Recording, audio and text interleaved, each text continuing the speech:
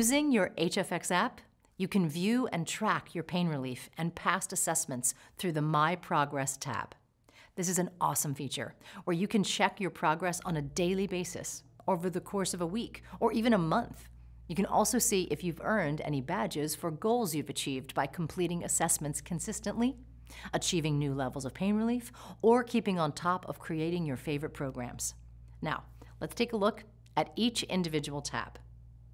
Your Daily tab provides a detailed overview of the settings you have used on a specific day, the pain relief you recorded, and your assessment details.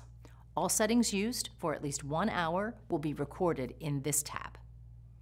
Your Trend tab has graphs that show your pain relief over time with data points for each assessment taken.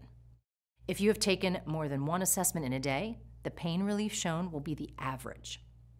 Your History tab lists your program start date, past settings, and your overall percent of pain relief.